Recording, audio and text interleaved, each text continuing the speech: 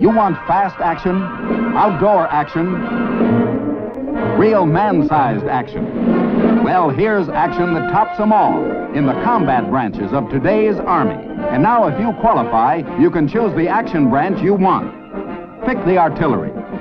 Get in on the exciting missile and anti-missile field. One of our biggest things was to investigate claims regarding missile mishaps, where a missile would be blown up in the air and the pieces fall down and either kill things like cattle or destroy property. We had a cow that literally one small piece of a missile hit it directly in the head and nowhere else. You can actually see the piece of the missile, the splatter mark, and the stagger of the cow before it fell over and died. It just hit it right on the top of the head and nowhere else. Wow. You know? We have to figure out, somebody got the chicken coop destroyed. We got to figure out how much chickens are worth, you know, how many eggs would they produce, or lifespan. We would all take a break, then we had the missile schedule, and we would stop working and all walk outside and watch missiles go up. Pick the fast-moving armor. Work with the world's most up-to-date tanks. Or pick the mechanized infantry. The fast action branch for fast action outdoor guys. We were told, of course, in basic training and overseas that if we did our job as infantry, we wouldn't get home. Whichever branch you pick, today's Army is the most mechanized freedom force ever assembled. We have built a system, so-called defense department, that can kill more people faster than any other country in the world can. You're supposed to have your dog tags, and he just had this row of peace symbols on his, like on a chain necklace. There's so many different nuances with these issues, you know, war and peace and all that. So if you're for fast action, if you're an action kind of guy, take a long, strong look at today's Army. Pick one of the Army's 3 combat branches. The artillery. You knew the blast was going to come, but when it came, it still was unnerving, and then you would smell the cordite, the powder smell, and the windows would, each blast would swing open with an impact and then slam back down again.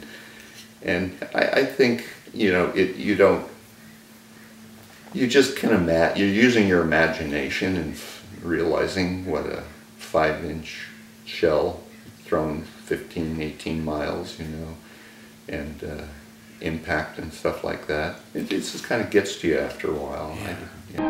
Armor or infantry, what's the next step? We have to keep testing new weapons, so we either have to be in a war or we have to find someone like Israel that will fight for us and test our weapons. So that is my attitude, and I can't have a positive attitude about the military because of that. I'm getting used to a new normal, essentially. So it's interesting. It's hard because I was expecting I would have more of the standard narrative. I ended up with 5 stress fractures, 1 left tibia, 2 in my right tibia, and 1 in each of my first metatarsals. Plantar fasciitis, both feet. Achilles tendonitis, both. Patellofemoral pain syndrome, which doesn't really mean anything other than my knees hurt a lot and would puff up. It turns out I had chronic exertional compartment syndrome, which was just diagnosed about 3 months ago by Kaiser, and I had surgery for it 4 weeks ago today. This was something that is the most common population for it to happen to is, you know, about 20 years old military recruits. And the Army didn't catch it and didn't care to catch it. Yes, Marines all. Look good, don't they? Tough fighting men. Sort of as if they knew their jobs, knew how to take care of themselves. They weren't born this way, you know. They had to learn. And that is one of the problems with veterans coming back, even from a non-combat situation. They're still taught to sit on their emotions. Guys sitting upright, you know, radioman named Fenrich, and he'd jump out of his rack. We were 4 high in the compartment, and he'd jump out of his rack and incoming, incoming, where's my rifle, where's my rifle? And the bunk lights would click on, and this first class signalman would say, kick Fenrich, he's back in Vietnam again, wake him up and get him back in his rack. And I cried when I was wounded, and I always felt like a baby about that. And I learned that everybody cries when they're wounded in combat. I remember that one guy came and slapped me because I was screaming, and he said, "Don't be such a baby." Well, I felt like a baby all my life until I got some of the boots there. Back then, national news always started with body count. The very first thing they did, they placed on a screen was how many American soldiers died yesterday, how many got wounded, how many of the enemy got killed, how many got wounded. And it was frightening. A grenade thrown at a jeep near Saigon injured 5 Americans, none seriously, and a guerrilla attack in the Mekong Delta killed a South Vietnamese woman and 6 children. Of course, in World War II, you were trained to lead your buddy. The corpsmen were just behind us, and if you stop, that's 2 people out. And so we were taught to never stop for our friends. That was one of the hardest things to do. What they learned how to meet all kinds of situations. They learned about all their weapons, how to get the best out of them. And above all, they learned to have faith in their service. Military service is about doing something for somebody else. It's not about what you want. It's not about, how rich you get or fulfilling your personal dreams or whatever. That had nothing to do with that. It's about self-sacrifice for the greater good. You know? So in that sort of sense, I think military service really helped me mature. It got me away from simply thinking that it's all about me. Because the Marine Corps trains each and every one of them individually, gives each confidence in himself and in all other Marines. In combat, nobody is calling for anything because everybody is functioning together. They all know what has to happen. You know what your buddy needs the same moment he does. He doesn't have to call. And you step in and help. Well, that kind of rapport, that kind of bonding, where you become part of a whole. And it's difficult for someone who hasn't had that to understand. What do you mean part of a whole? Well, there is a connection that you don't get any other way. I didn't feel like I really had any claim or any stake or that I counted or mattered, and I also thought I was the only one that this happened to. And over the past several years, I've found other people who had very similar experiences as I have. And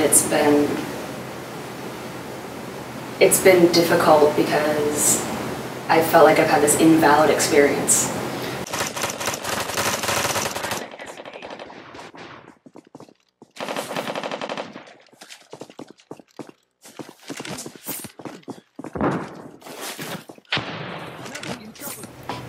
I think everybody personally felt that that's not going to happen to me. I know when we were overseas and in combat, I didn't write anything to my folks about what I was doing because I didn't need to. It wasn't going to happen to me. And then when I did get wounded, they were pretty shocked. I had a bad wound, which they were going to amputate my leg, but a Dutch doctor pretty much saved it. So I was very fortunate there, but my folks got the telegram. My dad was in the Army, and so he knew that seriously wounded in action meant I was going to come home without part of me. And they had set that up with the Army bureaucracy system so that my folks got that telegram, even though they changed, as I was going under the anesthesia, they changed their decision. I looked at it as a blessing because it kept me out of combat. You know, when you're wounded, you go back into combat. It kept me out for 2 months, and that was a real blessing. I was typically 7 weeks out in the field, 1 week in. So that 1 week in, I taught a class on demolition. But there was a fair amount of recreational time, party time, and I remember being in some of these GI beer halls in Fubai, which is just outside of Wei, and that song would come on, I'm leaving on a jet plane. And everybody in that beer hall stood up and cheered because they couldn't wait to get home. The uproarious nature of every GI in that hall and how they were just aching to get home. An aviation cadet for training as a pilot, navigator, or bombardier. Here's a chance to get a ringside seat, or better still, a bird's eye view of the big fight.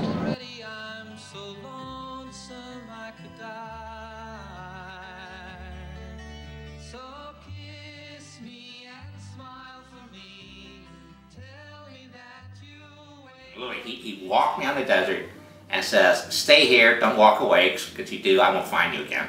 Then he turned around and walked away and says, stay there. And he just walked away. He didn't come back for hours. He didn't say anything to me, what I was supposed to do there or anything. He just said, stay there.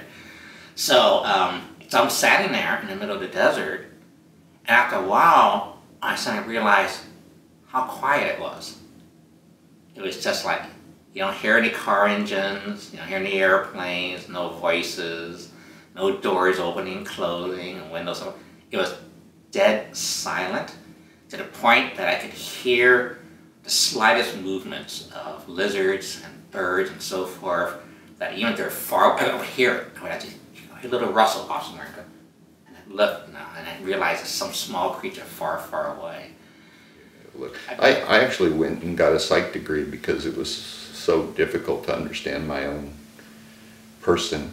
And I knew that once I got out that I was going back. I was never college bound prior to going in. Wow. No, I was not. Wow. You know, didn't take the coursework that you should take in order to go to university. But when I got out, I knew a psych degree would help me understand myself and other people. I could do things I never physically and mentally, I never thought I could, because part of the training was to stress you mentally and see if you can withstand the mental stress, and I did. So in a certain sense, it really helped me grow up. This sort of dual existence of the institution is soulless and utterly indifferent to any and all individuals, and is wasteful and irresponsible, and massive, and it's the individuals in service that make it worth it. There's a lot of complexities and different calculations on every subject. After I got out, I just was one who wanted to know how you do conflict resolution and how you get along, and how you diminish the likelihood of conflict. I came home and the house was beautiful, and it was on Country Club Drive, and I've been living with 28 men in the size of your kitchen for a couple of years, and it was all painted gray and depressing gray. It's called haze gray, but I always called it depressing gray.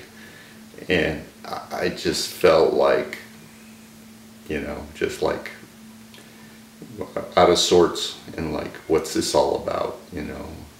And my folks were still pro-war, and so we had some really, I'm moving back into their house, but I am kind of this thorn in their side as far as questioning their values and having arguments at the dinner table about what should have happened, what was going on. In my dark moments, and they come and go, I know how lucky I am, and I wonder why I was so chosen, you know.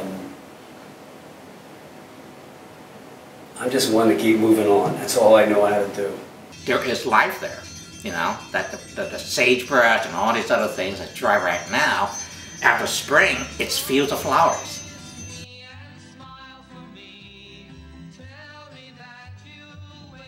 Sense